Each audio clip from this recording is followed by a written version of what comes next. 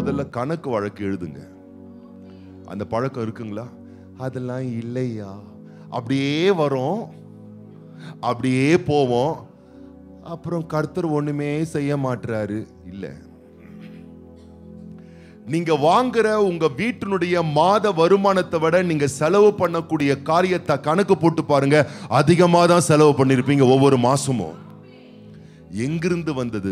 தானா வரல, தேவனிடத்திலிருந்து வந்தது.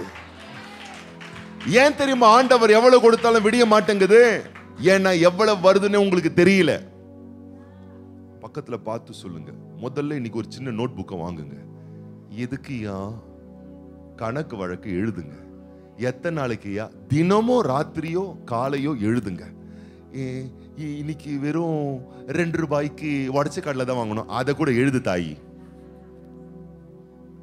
ஒன்னும் குறைஞ்சிட மாட்டேன். நீ எழுதி பாரு, ஆச்சரியப்படுவ.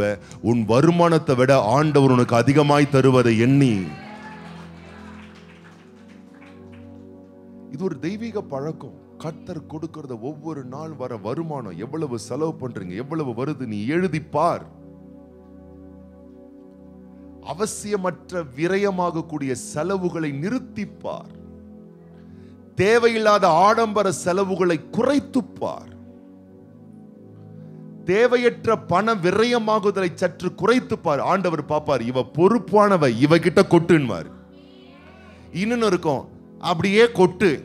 எவ்வளவு வந்துச்சோ, கடைக்கு போறோம் அப்படியே கொட்டு, அங்க போறோம் அப்படியே நொட்டு.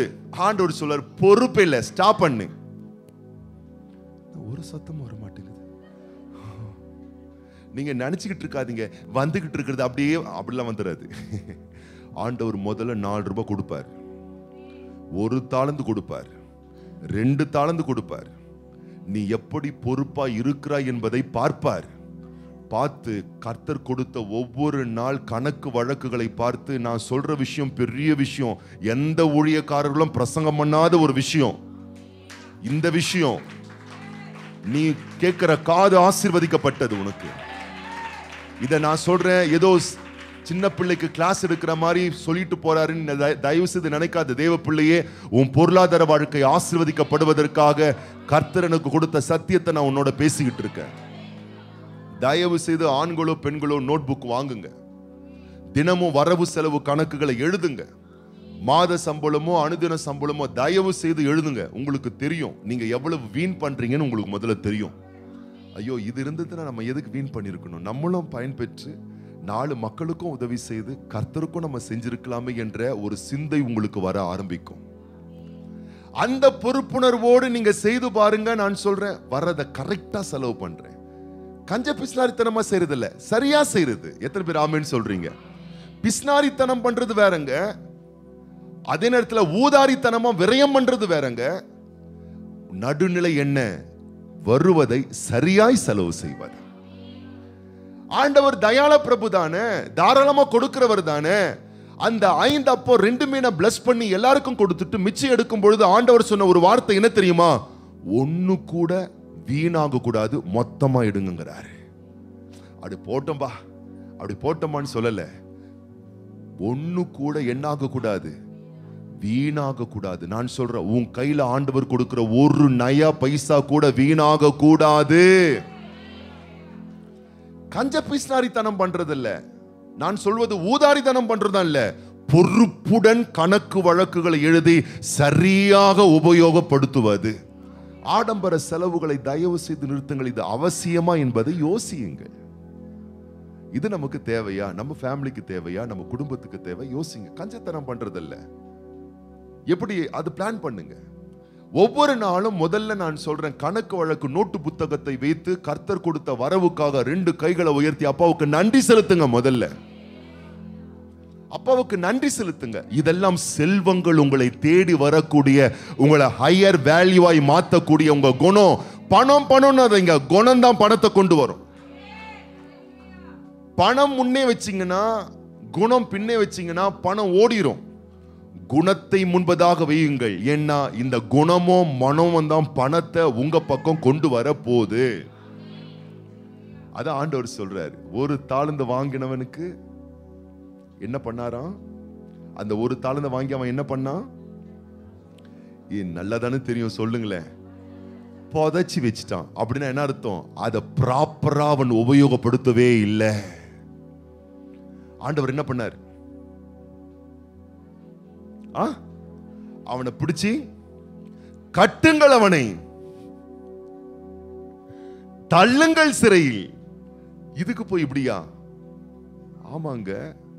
ஏன பொறுப்பற்ற குமாரன், பொறுப்பில்லாத குமாரன் அப்படியே வந்துச்சுங்க, அப்படியே போயிருச்சுங்க. கர்த்தர் சொல்வார், நீ அப்படியே போ, அவனை கொண்டு சென்று பற்கடிப்புள்ள அந்த இருளான இதயத்தில், அந்த இருளான இடத்துல கொண்டு போய் போடுங்கள். 2 கைகளை உயர்த்தி ஆண்டவர் கிட்ட, ஆண்டவரே முதல்ல நான் இன்னைக்கு நோட் புக்கை வாங்கிடுறேன் ஆண்டவரே. எத்தனை பேர் திருந்திடலாம் இன்னைக்கு? இல்ல எங்களுக்கு இன்னைக்கு 2 ரூபாய் தான். தயவு செய்து அதை எழுது. இன்னைக்கு உள்ள இந்த 2 ரூபாய் தான் நாளைக்கு 2 லட்சமா மாறும், நாளைக்கு 2 கோடியா மாறும். கர்த்தர் பெரிய ஆசீர்வாதத்தை உன் கையில கொடுக்க விரும்புறாரு. பணம் என்பது ஒரு சாதாரணமா எண்ணாதீர்கள், அது மிகப்பெரிய சீரியஸான ஒரு விஷயம். ஏன்னா நீ ஐஸ்வர்யத்தை சம்பாதிப்பதற்கான பலத்தையே பிசாசு தரல, படைச்ச ஆண்டவர் தராரு. அதுக்காக காசை கடவுளா பார்க்கறதல்ல, காசை கொடுத்ததே கடவுள் தான் சொல்லி இதன் நிமித்தம் கர்த்தரை மகிமைப்படுத்துவது. ஃபர்ஸ்ட் ஒன்று பண்ணுங்க, நோட் புக்கை வாங்குங்க, எழுதுங்க, பிளான் பண்ணுங்க. ஆடம்பர செலவு, வீண் செலவு குறைங்க. கடன் வாங்கிதான் ஆகணும்னு சொன்னா உங்களுக்கு ரிட்டர்ன்ஸ் வருதான்றத முதல்ல யோசிங்க. ரிட்டர்ன்ஸ் வரலன்னா பக்கத்துல பார்த்து சொல்லு, கடன் என்ற இடத்துக்கு நீ போகவே கூடாது. பரவாயில்ல, ஒரு சிரமமா தான் இருக்கு, பரவாயில்ல, அங்க வாழ்ந்துக்கிறோம், நீ வாழ்ந்து பாரு. கர்த்தர் உன்னை அந்த இடத்துல நீ பொறுப்பா இருக்கிற என்பதை கர்த்தர் கண்ணால பாப்பாரு. இது ஊதாரி அல்ல, இது ஒரு உதாரணமான பெண் பிள்ளை, இது உதாரணமான ஒரு ஆண் பிள்ளைன்னு ஆண்டவர் உனக்கு ஊற்றி கொடுப்பாரு. ஆண்டவர் உனக்கு பெருசா கொடுக்கிறது அவருக்கு ஒரு பெரிய விஷயமே கிடையாது. ஆனா நம்ம எந்த அளவுக்கு நாம் உணர்வுள்ளவர்களை, பொறுப்புள்ளவர்களை நடந்து கொண்டிருக்கிறோம் என்பதை தான் தேவன் கவனித்து பார்க்கிறாரு. அல்லேலூயா. அப்ப கணக்கு வழக்குகள் எழுதுங்க. இது குடும்பத்துக்கு, இது தேசத்துக்கு, இது கர்த்தருக்கு, இது என்னை சார்ந்தவர்களுக்கு. நீ எழுதி பாருங்க. நான் சொல்றேன், 1 தாலந்து 2 மாறும், 2 5 மாறும், 5 10 மாறும், 10 30 மாறும், 30 60 மாறும், 60 100 மாறும், 100 1000 மாறும், 1000 கோடி மடங்காய் பெருகும், நிறைவாய் பெருகும், சம்பூர்ணமாய் பெருகும். நான் சொல்றேன், பணம் உன்கிட்ட தான் வந்து நான் இருப்பேன்னு சொல்லி அது உன் மேல ஆசைப்படும். அல்லேலூயா. இல்லைன்னு வச்சுக்கோ, தரித்திரம் சொல்லும், நான் வந்து அவங்க வீட்டுல குடும்பம் நடத்துறேன்னு சொல்லி வந்து ஆசைப்படும். எது ஆசைப்படணுன்றது நீங்க யோசித்து பார்த்துக்கோங்க. அல்லேலூயா. வேதம் சொல்லுகிறது, ஞானம், ஞானம் தான் என் ஆண்டவர், அவர் கரத்துல செல்வம் உண்டு, தீர்க்காயில் உண்டு. என்னை விரும்புகிறவர்கள், வேதம் விரும்புகிறவர்கள் அதனுடைய பலனை அடைவார்கள். 2 கைகளை உயர்த்தி, பொறுப்பான குடும்பங்களாய், பொறுப்பான பிள்ளைகளாய் ஆண்டவர் உங்களை ஆசீர்வதிக்க விரும்புகிறார். இந்த 2024 வருஷம் நான் சொல்றேன், தேவ பக்தியிலேயும், நான் சொல்றேன் பரிசுத்தத்திலேயும், பணத்திலேயும், 2 விஷயத்திலும் ரேஷியோல, ஒரே லெவல்ல, ஈக்குவலா உங்களை வளர செய்வதற்கு அழைத்த தேவன் உண்மையுள்ளவராய் இருக்கிறார். உன்னை செல்வத்திலையும் வளர வைக்கிற ஆண்டவர், உன்னை செழிப்பிலையும் வளர வைக்கிற ஆண்டவர், உன்னை ஐஸ்வர்ய வாழ்க்கையிலையும் உயர பண்ணுகிற ஆண்டவர், உன்னை தேவ பக்தியிலையும் பெருக வைக்கக்கூடிய ஒரு உயர்ந்த ஆண்டவரா இருக்கிறதுனால எத்தனை பேர் சொல்ல போறீங்க, என்னை பொறுப்புள்ள ஒரு மகனாய், ஒரு தேறின மகனாய், ஆண்டவர் ஒரு தேறின மகளாய், ஒரு தேறின குமாரனாய், தேறின குமாரத்திகளாய் எங்களை மாற்றும் ஆண்டவரே. எல்லாரும் சேர்ந்து நம்ம ஊக்கமா ஜெபிக்கலாமா? அல்லேலூயா, அல்லேலூயா, அல்லேலூயா. அனுதினமும் கணக்கு வழக்குகளை எழுதுகிற ஒரு பொறுப்பான இருதயத்தை எங்களுக்கு தாரும் ஆண்டவரே. சொல்லுங்க, சொல்லுங்க, சாதாரணமா ஜெபிக்காதீங்க, ஊக்கமா ஜெபிங்க. தேவ பிள்ளையே, ஆண்டவரே, நான் ரொம்ப நப்பித்தனம் பண்ணாம, கஞ்ச பிஸ்னாரித்தனம் பண்ணாம, அதே நேரத்தில் ஊதாரியாக செலவு பண்ணாம, தேவன் கொடுக்கக்கூடிய செல்வங்களை பொறுப்பாய் கையாளுகிற ஆண்டவரே, குணசாலியான ஸ்திரீயாக, குணசாலியான புருஷனாக நீர் எங்களை மாற்றுவீராக.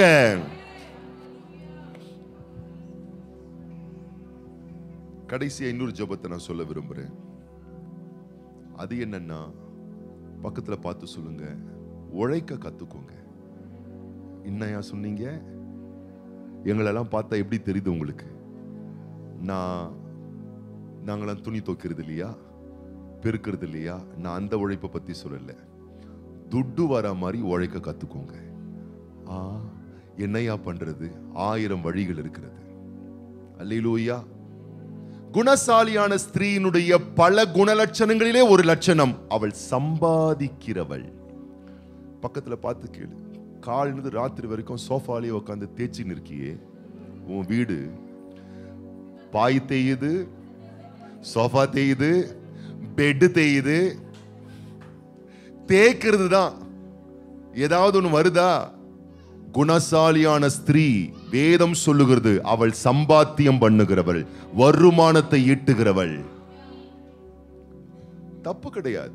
ஆண்டவருடைய பிள்ளைகள் ஒவ்வொரு நாளும் ஏதாவது ஒரு விதத்துல, நான் சொல்றது அளவை பத்தி சொல்லல, ஒரு நாள் சின்னதா சிறியதா கூட பரவாயில்ல, ஒரு 100 ரூபாய் வருதுன்னா கூட அதுல ஒரு பெரிய சந்தோஷம். அந்த அளவுக்கு ஒரு தேவ பிள்ளைகள், ஒரு உழைக்கிற ஒரு தேவ பிள்ளையா மாறணும். எத்தனை பேர் ஆமென் சொல்றீங்க? ஒரு முறை ஒரு வீடு பிரேயருக்காக நாங்க போயிருந்தோம். அந்த சகோதரி பிளாஸ்டிக்கா குவிச்சு வச்சிருந்தாங்க. என்னம்மா இது? பிச்சி போடுறேன்யா. அதான் சம்பாத்தியம் பண்றேன்னாங்க. நான் சொல்கிறேன், சம்பாத்தியம் பண்றது, தொழில் பண்றது, அல்லது ஒரு ஏதோ ஒரு விஷயத்தை செஞ்சு ஒரு வருமானத்தை ஈட்டுவது எதுவுமே தவறான ஒரு விஷயம் கிடையாது. நீதியின் வழியில், சுத்தத்தின் வழியில், பரிசுத்தத்தின் வழியில் எப்படி சம்பாதித்தாலும் அது ஆண்டவருக்கு முன்னாடி தப்பே கிடையாது. அந்த சின்னதை தான் ஆண்டவர் பெருசா மாத்தி உன்னை உயர்வுகளுக்கு அடுத்த விஷயத்துல உயர்த்தி வைக்க விரும்புகிறார். சில சொல்றது, இல்ல நான் சம்பாதிக்க போயிட்டா சர்ச்சுக்கே வர முடியாது. மறுபடியும் சொல்லுங்க, சம்பாதிக்க போயிட்டா சர்ச்சு. இங்கன்னா 7 நாளும் 24 மணி நேரமா சர்ச்சில் ஆராதனை நடந்துகிட்டு இருக்கு. வெள்ளிக்கிழமை 2 மணி நேரம், ஞாயிற்றுக்கிழமை அவ்வளவுதான். இதுக்கு ஒரு சாக்கு. நாங்க வேலைக்கெல்லாம் போயிட்டா சர்ச்சுக்கு. நான் சொல்லட்டுமா, இங்க எத்தனை பேர் வேலை செஞ்சுட்டு சர்ச்சுக்கு வரவங்க இருக்காங்க தெரியுமா? இப்ப சில பேர் வேலைக்கு போயிட்டு இங்க வந்திருக்காங்க தெரியுமா உங்களுக்கு? இப்ப இதை முடிச்சுட்டு வேலைக்கு போகக்கூடிய சகோதரிகளே இங்க இருக்கிறாங்க. வேணா முடிச்சதுக்கு அப்புறம் விசாரிச்சு பாருங்க எவ்வளவு பேர் இங்க இருக்காங்கன்னு. பக்கத்துல பார்த்து சொல்லு, மனம் இருந்தால் உண்டு. இது சாக்கு போக்கு சொல்லிக்கிறது. அல்லேலூயா. நீங்க ஆண்களா இருந்தாலும் சரி, பெண்களா இருந்தாலும் சரி, உழைக்கவில்லைன்னா சாப்பிடாதீங்க அப்படின்னு நான் சொல்லல. வசனம் வேணுமா? ரெஃபரன்ஸ் வேணுமா? இருக்கு. இன்னைக்கு ஒரு 100 ரூபாய் வாச்சும் நான் என்னுடைய உழைப்பின் மூலம் எனக்கு ஒரு வருமானம் வருதுன்னு சொன்னீங்கன்னா நான் சொல்றேன், நீங்கள் ஆஸ்வதிக்கப்பட்டவர்கள். சின்ன விஷயமா இருக்கலாம். ஒரு தையல் தான் நான் தைக்கிறேன், ஆசீர்வாதம். பிளாஸ்டிக் தான் பிச்சு போடுறேன், ஆசீர்வாதம். ஒருத்தர் சொன்னாங்க, மெழுகுவத்தி செய்யறையா, ஆசீர்வாதம். எல்லாமே ஆசீர்வாதம் தான். இல்லையா, நாங்க ஆன்லைன்லயே ஃபுட் டெலிவரி பண்றோம், பெரிய ஆசீர்வாதம். சிப்ஸ் வத்தல் பாக்கெட் போடுறோம், ஆசீர்வாதம். நீ உட்காந்து பாய தேய்க்கிற, சோபாவை தேய்க்கிற, பெட்டை தேய்க்கிறியே, கொஞ்சம் வத்தலை போட்டு கொஞ்சம் உடம்பாச்சும் தேஞ்சி ஆரோக்கியமாவே. உடம்பாச்சும் கொஞ்சம் பலனாகும். ஒரு பக்கம் வருமானமும் வந்திருக்கும், இன்னொரு பக்கம் உடம்பும் கொஞ்சம் நல்லா இருந்திருக்கும். துண்டு சோபாவை தேய்ச்சி, துண்டு பெட்டை தேய்ச்சி வியாதியம் வந்துச்சு, இருக்கிற காசும் வைத்தியத்துக்கு போயிருச்சு. ஆண்டவர் சொல்றாரு, ஒரு தாளந்து கொடுத்தவன் என்ன பண்ணானா, மறைச்சு வச்சான்ல. அவனை பார்த்து ஆண்டவர் என்ன தெரியுமா சொன்னாரு? சோம்பலுமான ஊழியக்காரனே. அவன் ஊழியக்காரனான எப்படிப்பட்ட ஆளாம்? சோம்பேறிகளை தேவன் வெறுக்கிறார். நிறைய பேர் நினைச்சுக்கிட்டாங்க ஊழியத்துக்கு வந்தா சுகமா இருக்கலாம். வந்து பாருங்க தெரியும். உங்களுக்குலாம் 6 நாள் வேலை, எங்களுக்கு 24 hours வேலை தெரியுமா? ஏன்னா தேவனே உழைச்சவர்.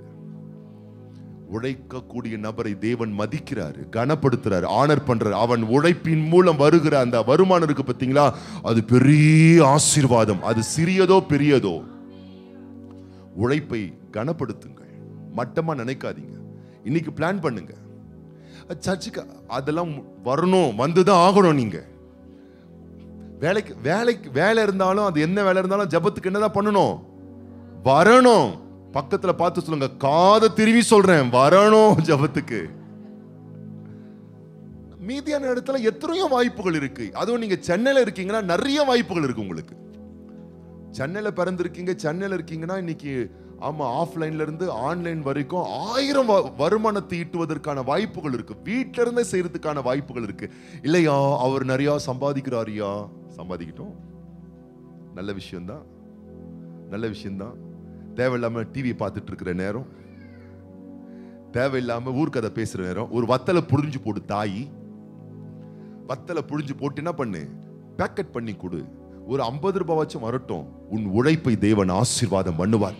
அப்ப அந்த உழைப்புல இருந்து ஒரு 4 உன் குடும்பத்துக்கோ ஒரு 10 ரூபாய் தான் சொல்லி எடுத்து நீ செஞ்சு பாரு, உனக்கு அவ்வளவு சந்தோஷம் இருக்கு தெரியுமா? உன் உழைப்பிலிருந்து எடுத்து கொடுக்கிற அந்த ஒரு விஷயம். இப்படி சொல்லிட்டீங்களேயா, ஆண்டவர்கிட்ட கேட்டாலும் அப்படிதான் சொல்லுவாரு. அல்லேலூயா. எத்தனை பேர் ஆமென் சொல்றீங்க? தொற்காள் தபித்தாள் என்று சொல்லப்படக்கூடிய ஒரு சீஷி இருந்தாலாம். அவ ஒரு ஊழியக்காரி. ஆனா அவ என்ன பண்ணாலாம், சட்டைகளை தைத்து தான் சொந்த உழைப்புனால சம்பாத்தியமும் பண்ணி அநேகருக்கு தான தர்மங்களை செய்து கொண்டிருந்தாலாம். தான தர்மம் சும்மா பண்ணிட முடியுமா? வருமானம் இருந்தா தானே பண்ண முடியும். பண்ணி கொண்டிருந்தாலாம். கர்த்தருடைய சீஷிகள், ஊழியக்காரர்கள், ஊழியக்கார சகோதரிகள் அதை செய்து கொண்டிருந்தார்கள். நீங்க லூக்கா சுவிசேஷ புஸ்தகம் 8ஆம் அதிகாரத்தை வாசித்து பாருங்க. எத்தனை பெண்கள் ஆஸ்திகளால், தங்களுடைய வருமானங்களால் ஆண்டவருக்கு ஊழியம் செய்து கொண்டிருந்தார்கள். எத்தனை பேர் ஆமென் சொல்றீங்க? இதெல்லாம் நீங்க செஞ்சு பாருங்க. பற்றாக்குறை என்பது உங்க லைஃப்ல ஒரு நாளும் ஒருபோதும் இருக்கவே இருக்காது. அல்லேலூயா. அதுக்காக நான் சொல்றேன், முக்கியமான ஒரு விஷயத்தை சொல்றேன். பெண்கள் உங்களை விட ஆண்கள் அதிகமா சம்பாதிக்கிறவங்களா இருக்கணும். சில விஷயங்களை குறித்து நான் ரொம்ப வருத்தப்படுறேன். பெண்கள் கஷ்டப்பட்டு உழைக்கிறாங்க காலையிலிருந்து ராத்திரி வரைக்கும். புருஷர்கள் அது ஊரை சுத்திக்கிட்டு இருக்குது. வேதனையோடு நான் சொல்லுகிறேன், பெண்களே, ஆண்களை சோம்பல் தனத்துக்குள்ளாய் மாற்றாதீர்கள். உங்கள் கணவன்மார்களை சோம்பேறிகளாய் மாற்றி விடாதீர்கள். பெண்கள் சோம்பல் தனமா இருந்தா வீட்டுக்கு கஷ்டம். ஆண்கள் சோம்பேறித்தனமா இருந்தா சந்ததிக்கே கஷ்டம். புரியல? ஆண்கள் ஒரு நாளும் சோம்பி திரிந்து வீட்டில் இருக்கவே கூடாது. எந்த ஒரு ஆணா இருந்தாலும் சரி, அவன் உழைக்கக்கூடிய நபரா மாறணும். ஒருவேளை களைப்பா இருக்கு, உடல் நிலை சரியில்லைன்னா கொஞ்சம் ரெஸ்ட் எடுத்துக்கலாம். மற்றபடி ஆண்கள் எப்பொழுதுமே உழைக்கும் வர்க்கமாய்த்தான் இருக்கணும். நான் ஊழியம் செய்ய இருந்தாலும் கூட பரவாயில்ல, உழைக்கணும். நீங்க பவுல் உழைச்சிருக்கிறாரு. பவுல் சொல்லுகிறார், என் கைகளினாலே நான் கூடார தொழில் செய்து கொண்டிருந்தேன். அதுதான் நான் சொல்றேன், உங்க மனசுக்கும் உங்க உடலுக்கும் உங்க வாழ்க்கைக்கும் ஒரு பெரிய ஆரோக்கியம், அது ஒரு பெரிய ஒரு ஆசீர்வாதம். எத்தனை பேர் ஆமென் சொல்றீங்க? 2 கைகளை உயர்த்தி நம்ம ஜெபிக்கலாமா? வாய்களை திறந்து நம்ம ஜெபிக்கலாமா? ஆண்டவரே, மீட்கப்பட்ட பிள்ளைகள் சோம்பேறிகளா இருக்கக்கூடாது. சோம்பல் கைகளால் வேலை செய்கிறவர்களாய் திரியவர்களாய் இருக்கக்கூடாது. 2 கைகளை உயர்த்தி சொல்லுங்க பார்க்கலாம். ஆண்டவரை, உழைக்கிற பிள்ளைகளை தேவன் நேசிக்கிறார். கர்த்தர் சொல்லுகிறார், உன் கையின் பிரயாசத்தை நீ சாப்பிடுவாய். நீ கைட்டு செய்யும் வேலைகளில் எல்லாம் உன் தேவனாகிய கர்த்தர் உனக்கு ஆசீர்வாதங்களை கட்டளையிடுவார். ஓ தேவ பிள்ளைகள், மீட்கப்பட்ட பிள்ளைகள் சோம்பல் தனமா இருக்கக்கூடாது. உழைக்கிற பிள்ளைகளா இருக்க வேணும். சம்பாதிக்கிற பிள்ளைகளா இருக்க வேணும். கர்த்தரை தேடுற பிள்ளைகள் எப்பொழுதும் எல்லாவற்றிலேயும் பண வரவுகளுக்கு அடுத்த விஷயத்திலே கணக்கு வழக்குகள் சரி பார்க்கக்கூடியவர்களாகவும், தேவையற்ற ஆடம்பர செலவுகளை குறைத்து கடன் வாங்காத ஒரு மனநிலையை கொண்டவர்களாகவும், ஆண்டவர் தருகிற ஐஸ்வர்ய வாழ்வு பெற்று வாழுகிறவர்களாகவும் தேவ பிள்ளைகள் இருக்க வேணும்.